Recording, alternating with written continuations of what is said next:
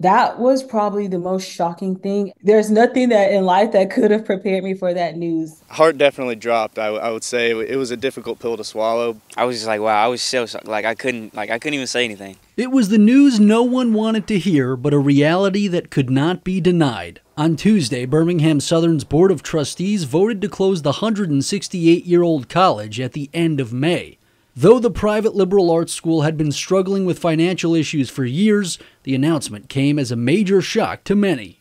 Never do you think when you commit and sign to go play somewhere that there's a potential that the school might close down. So I mean that kind of came out of nowhere.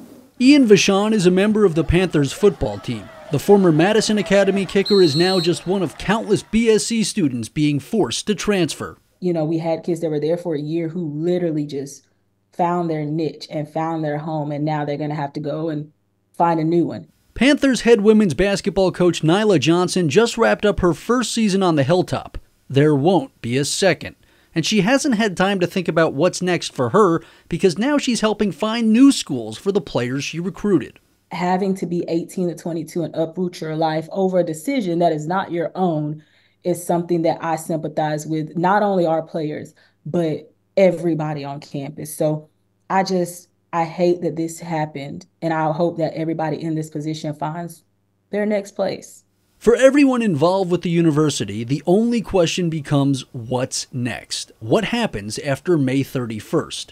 Freshman Mario Brewer Jr. doesn't have the answer yet. Not knowing what's next is always scary for anybody that goes through that, but especially in this moment, this is like really gonna settle for my whole life, like set up my whole life. It sucks, but gotta keep pushing forward, like I said.